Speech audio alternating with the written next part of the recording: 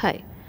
Today we are going to learn about Fourier transform. Actually, it is an extension of Fourier series. What we do in Fourier series, we express a function f of x, that is a periodic function f of x, in terms of sines and cosines.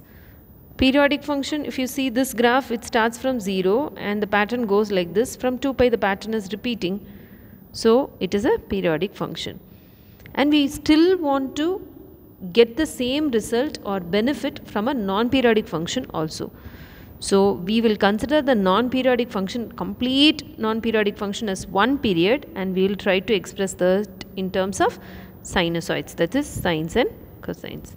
So eventually a Fourier transform decompose a function of time domain into frequency domain. So basically it's easy to filter the sound. Even image is also another kind of signal. When sound is recorded digitally, the strength of sound wave itself can be recorded. That is the dot waveform. Eventually what we are doing in Fourier transform, from time domain, this transform changes to frequency domain. And in frequency domain it's easy for us. Even some differential equations are easy to analyze in frequency domain. And we will get the result. To get back into the same format, we will use inverse Fourier transform to change the result again to time domain. So few applications are in quantum mechanics and signal processing, etc. Now see the definition. So hereafter, instead of writing Fourier transform, we will write ft. Okay. So f of x, given a function f of x, Fourier transform of the function is nothing but integral minus infinity to infinity e power iux f of x dx. As I told you, once we learn Fourier transform, it will be completely in terms of u when we change a function f of x. So we will denote it as f of u since it's in frequency domain. When coming to the inverse Fourier transform, we want it in the same format again, right, in terms of x. So we are writing f of x is equal to 1 by 2 pi integral minus infinity to infinity e power minus iux f of u du. This f of u is nothing but Fourier transform of a function. As I told you, this will be in terms of u. So to get back to the same format in terms of x, we will use f of u to get the inverse Fourier transform. So it's something like this. Given a function f of x, we are applying Fourier transform, getting the function in terms of u, f of u. Again applying inverse Fourier transform to get it again in terms of x. So this is a basic definition of Fourier transform. And you will be wondering, where are those sinusoids, that is sines and cosines. If you just notice this, e power iux. What is e power iux? E power I theta is a combination of cos theta plus I sin theta. So it is a sine and cosine only, but in another form. That's it. Now let's see this interesting problem. Obtain the complex infinite Fourier transform for the function f of x is equal to 1 mod x less than or equal to a and 0 mod x greater than a, and hence evaluate integral 0 to infinity sin x by x dx. And if you see this in MCQ questions, in aptitude problem, they will ask this integral 0 to infinity sin x by x is what? So we are going to use Fourier transform to solve this integral. Okay. So now if you see the definition, what is the definition? Formula we have learnt, integral minus infinity to infinity. We have written the same, e power iux. And then in the place of f of x, it's my problem, right? So f of x dx. But what is my function? My function is 1 when mod x is less than or equal to a and 0 when mod x is greater than a.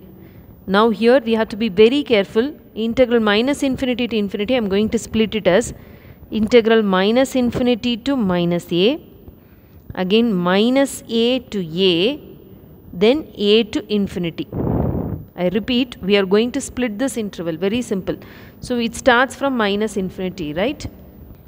If you see this, I have just split this minus infinity to infinity as minus infinity to minus a plus minus a to a plus a to infinity. What is given in the question? For mod x less than or equal to a, my function value is 1. What do you mean by mod x less than or equal to a? From minus a to a, function value is 1. So that is why we are splitting like this. So in this interval also the function is 0. In this interval also the function is 0, and it is only valid in the interval minus a to a. So your problem in the integration from minus infinity to infinity, you will change it as minus a to a and replace f of x by 1. This is what given in the question. So now if you see this problem, integral minus infinity to infinity became minus a to a. So in the place of f of x I have written 1 and then e power iux. So is that clear?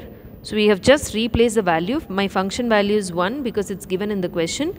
Integral minus infinity to infinity became integral minus a to a because only in that interval my function exists, and e power iux dx. How simple it is. You are just going to integrate e power iux. E power iux if you integrate, that is e power 5x if you integrate e power 5x by 5. We will write the constant. Here what is the constant? Iu is the constant. So I have written iu in the denominator. Now we are going to apply upper limit and lower limit. Okay. Upper limit is nothing but small a. So e power iua minus lower limit is minus a. E power minus iua divided by iu. Iu is just a constant, you can throw it outside. So you are just applying the upper limit and lower limit. The problem is actually over. We got the Fourier transform for the given function. What we are going to do is we are just going to simplify it. E power I theta is cos theta plus I sin theta, and e power minus I theta is cos theta minus I sin theta. So if I subtract these two, I will get sin x, because in your question what they asked, and hence evaluate sin x. So I am trying to write it in terms of sin, my given question. So keep this in mind. Okay. So this is my function f of u. I got this answer, Fourier transform for the given function. But here in the question they asked us to evaluate integral sin x by x. So we are going to apply inverse Fourier transform. Whenever you see evaluate an integral, it means you are going to apply inverse Fourier transform. So if you see this, we have just multiply and divide by 2, and this e power iua minus e power minus iua by 2i, by formula it became sin au, because sin au formula is this. You can directly take it as a formula, or even I have shown the derivation also. Even if you forget the formula in the exam or whatever it is, it takes 2 minutes for you to find out what is the formula. E power I theta you know, cos theta plus I sin theta, e power minus I theta you know. So when you subtract these two, we will get, these terms will get cancelled, and then cos x will get cancelled, and we will get 2 sin terms.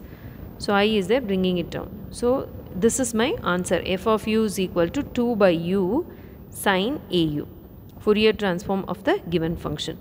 Now I have to evaluate this integral, so I am going to use inverse Fourier transform. What is the formula for inverse Fourier transform? 1 by 2 pi integral minus infinity to infinity e power minus iux f of u du. We will not write f of x, because once we find the Fourier transform, if you remember, my function is f of u, not f of x. If you see the right hand side, it's in terms of u, so it is f of u. So we will write f of u in the formula. That is the answer we got, right? What is the answer we got? 2 by u sin au. So we are replacing it, 2 by u sin au e power minus iux. Please remember, in Fourier transform we will get e power iux in the formula. Inverse transform, it is e power minus iux. This 2 and this 2 will get cancelled, and then we will get integral minus infinity to infinity sin au by u e power minus iux. Now in this answer I am going to substitute some suitable value for x. So I am going to substitute x as 0, because in the evaluate the integral, if you see this, this is what they have asked in the question. I have only sin x by x, that is sin of something by that, and this e power iux term is not there. I want to make it as 1. So e power anything power 0 is 1, so e power 0, it will become 1. So f of 0, left hand side, replace x by 0. So left hand side will become f of 0 is equal to 1 by pi integral minus infinity to infinity sin au by u e power minus iu 0. It became 1 in the next step. Now if you see this, 1 by pi integral minus infinity to infinity sin au by u dx. And if you see this, it's almost similar to this. Here no need to integrate. When you are applying inverse transform, we didn't integrate anything. Without integrating, I want to find the answer for this on the right hand side. And if you see this, this function is an even function. Okay, why it's an even function? It's not only sine AU by u, together it's an even function. If you replace, you remember the checking procedure, integral minus pi to pi, replace x by minus x, right? If I replace u by minus u, sine of minus theta is minus sine theta, and denominator minus u will get cancelled. So automatically the function is an even function. You can even you can see this. Sine of minus AU will become minus sine AU, and denominator replace u by minus u, we are getting a negative sign. This negative and negative will become positive. I'll get the same function. Or if you have a doubt, you can just substitute these values in the graphical calculator and you can find it. So either replace x by minus x, we are getting the same function, therefore the function is even. What we will do if the function is even? Integral of minus infinity to infinity will become 2 into integral 0 to infinity. Same thing we have done in Fourier series also. That is, I am saying that even function is just a mirror image. Instead of finding entire from minus infinity to infinity, let me find for 1/2 and multiplying by 2. So this is a particular case because in your formula it's sin x by x. So substitute a as 1. So sin u by u. So left hand side we have 1. 1 is equal to 2 by pi integral 0 to infinity sin u by u du. This is what we want, integral 0 to infinity sin u by u. So pushing this 2 by pi to the other side, it will become pi by 2. Okay. How left hand side became 1? We are just replacing x by 0 in the given function. Because the given function is value is 1 in the interval minus a to a. 0 is in between the interval from minus a to a, because in the line it's like minus a will be there on the negative side, plus a will be on the positive side, 0 will be in between. So 0 is included in the function, so f of 0 is 1 in this problem. That is why in this side you got 1. So what is the value of, finally we are replacing u by x, everything is same, right? So integral 0 to infinity sin x by x dx is pi by 2. We didn't integrate it. If you notice, we didn't integrate anywhere. We have just used the formula. We have integrated in the first half in finding the Fourier transform. But always in inverse Fourier transform, please keep this in mind. Don't touch the integration symbol. If I touch it and if I have calculated it, I will not be able to find the value of the given question. So you can memorize this, integral 0 to infinity sin x by x dx is pi by 2, and you may get these type of questions in the aptitude. We'll see one more problem in the next video.